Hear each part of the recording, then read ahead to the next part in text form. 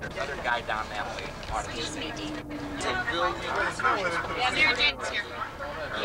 Everyone, while we're getting on the highway, I might as well go over some of the packet information. It took us 45 minutes to get to the highway before. Why don't we go over the packet information real quick? So if everybody wants to get their packets out. Actor president. Oh, he did. I mean, he's. Raise your hand. How many people who don't? Raise your hand. Who don't? The reflecting pool between the Lincoln Memorial, which we passed way back yonder, and the Washington Monument. If you can see like a little pencil, so what looks like a white pencil coming through the tree. Oh, that's exciting. How many steps are in that pencil? Is it lead? Is that a lead pencil? Just turn the arrow on.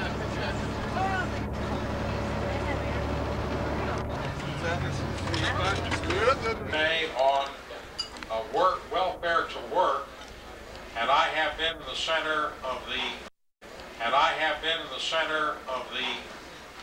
mass transit activities, trying to provide the transportation, say, from the inner city of Philadelphia to the shopping centers on the outskirts. I was in Neiman Marcus recently. It was Joan's birthday. I got the shock of my life on the price tags. That was the tough part. The pleasant part was finding so many people working in Neiman Marcus from the inner city. And that kind of a transportation issue is a very important one, and the president asked me to come over, and I said to him, I'm sorry, Mr. President, I have to see Charlie Kahn for lunch. I'm serious about it. A better friend in Congress than would do for the real estate industry is Senator Spector. He's been consistent, he's been supported by the Realtors, and before I ask the questions, let's just give him a round of applause. / recapture as part of a capital gains tax cut. Well, I haven't considered that question.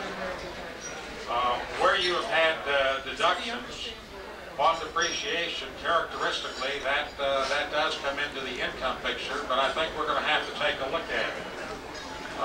That will depend really on what the estimates are of the revenue loss and exactly where we come out on the rate. I frankly would like to see the date established at January 1st, 1997, and not May 7th. That was established by the two chairmen. I think Senator Roth, he can probably hear me on his way to the floor now. There are 99 more of us in the Senate than the chairman, and in the House there are more than 434 besides the Chairman Archer, and also the rate, which is undecided. But I think we'll have to take a look at those, at the factor on the rate principally, to decide what the revenue loss would be as to whether we might omit that. But characteristically, that has been figured in on the capital gain profit. Just a brief comment that we want Senator and all of you to be aware of. Real estate wants to be treated the same as securities, and that was the reason why the question was asked. The next question is, what is the future position of the increase of expanding the $125,000 one-time capital gains exclusion on the sale of a principal residence to a $500,000 one-time gain? And do you see this happening soon? I think that the $125,000 figure definitely will be raised. Whether it will go up to $500,000, I don't know. What I would want to do is a threshold issue. What I think the committee would want to do as a threshold issue is take a look at indexing to see where you would end up from the $125,000 figure as to what that would produce today. There's no doubt that there has to be an increase, but I would not want to make a comment or commitment to a specific figure until I saw exactly what present day dollars would put on it.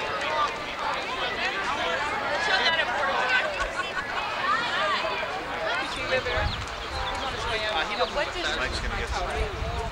He is partially out. Move it back.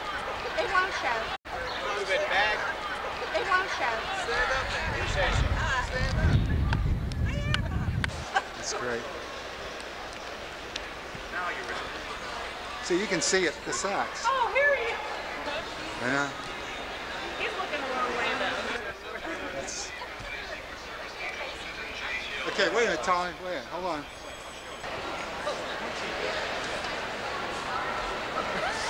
Okay, ready?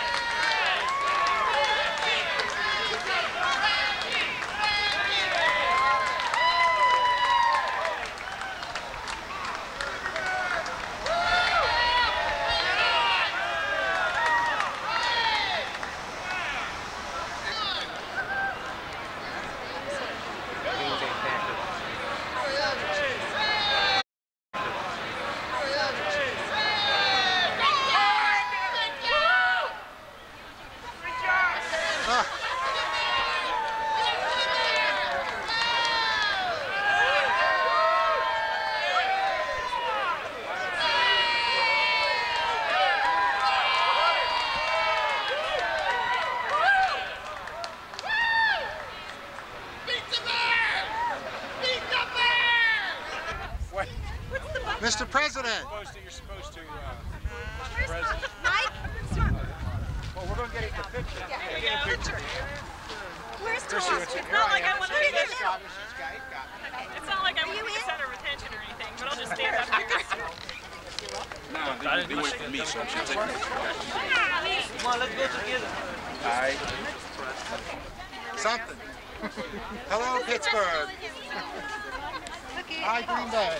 What you know? Or do you want to wait till we get out of the city and I point out some things? It's up to you. Thank you for all the excellent work that you do in representing the Realtors. Congratulations on the success. Yeah, thank you. Thank you very much. Serve the public well. Oh, I sure will. Learn from We the know where best. to get him if he doesn't. I'll be happy to take whatever questions you folks have. Where's Carlos? Written question? Yeah, the question. Whatever you Questions. want. Either way, If you could pass some questions. How many people have questions? I'll take. Yeah, I'll take it. Okay, take them by hand. Go ahead. Good.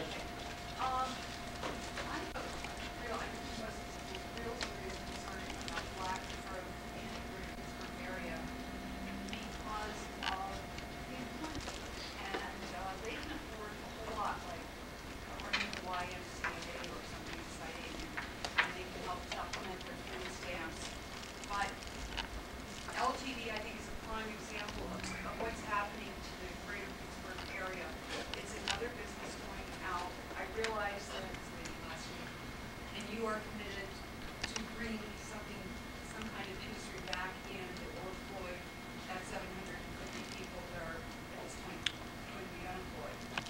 But we need more than that. The age basis in the city of Pittsburgh and how old so many, the greater portion of our population is, I think it's a real concern. And I think that we need help from Washington to help this area grow.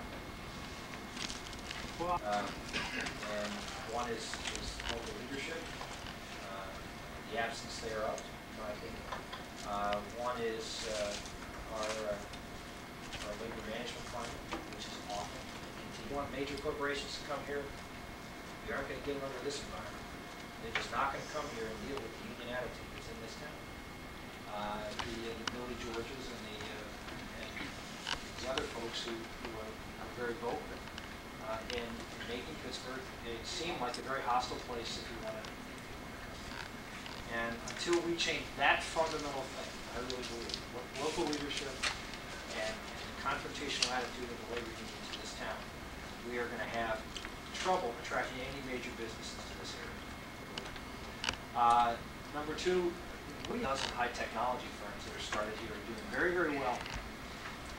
if you want, and I hate to say it, but they're non-unionized jobs, and they're never going to be unionized jobs.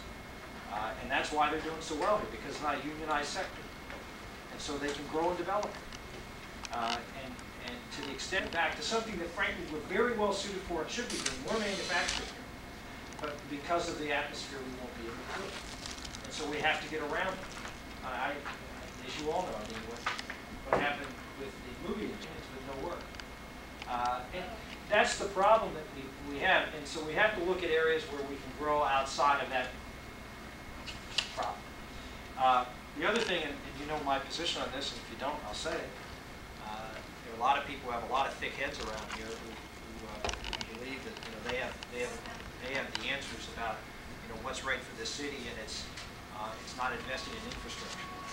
I don't know of too many cities who survive without investing in infrastructure. And when I say infrastructure, I just don't mean stadiums or convention centers, although I believe convention centers are vitally important. I mean all the other economic development projects that are going to occur in this area because of that. If I can share with you, I mean, this half-a-cent tax, and you know me, I mean, I just came up here and talked about how we need tax relief, and I'm going to work for more tax relief. So there's nobody more for tax relief than me on the federal level. Because that's one kind of dynamic leadership of people that could go out and sell the area and sell the people in the area. The area and sell the people in the area as to a vision. And like it or not, it's going to either have to come from the city or the county of Allegheny. The city of Pittsburgh or Allegheny County.